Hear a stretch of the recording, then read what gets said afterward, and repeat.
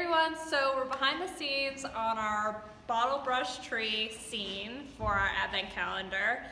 And so this is actually the second setup that I have, and I'm using my Canon 5D Mark IV with a 100mm macro lens. This is one of my favorite lenses. This is in my kit all the time. I freaking love this lens. It's great for product, it's great for tabletop, it's great for portraits, like whatever. This is a hero lens. Always have it with me. So I'll take you over to the scene. It's very simple.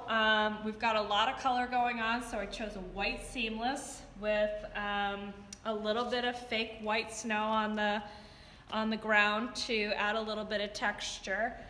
And we just have these wonderful different color bottle brush trees. I've used various lights here to accentuate the trees. So these are like a little LED snowflakes.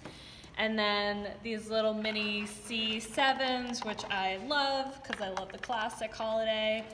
And in order to light the scene, I am using a medium Chimera softbox.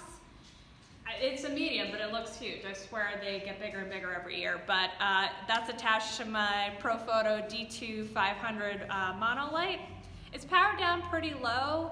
We don't need a ton of light here, and I'm also dragging the shutter a little bit so that we get some of that glow from the various light accents. So I'll take you over to the monitor, and you can see what we have.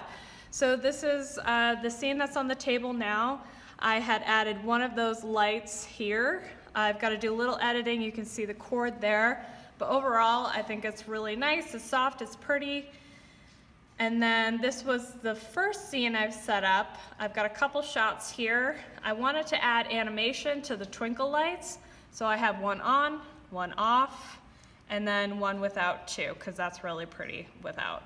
I didn't know how well the C7s would work with this, but I think it kind of adds a fun element. And mixed with a little music and a little animation, it's really gonna shine, I think. So thanks for tagging along, and stay tuned for the next one.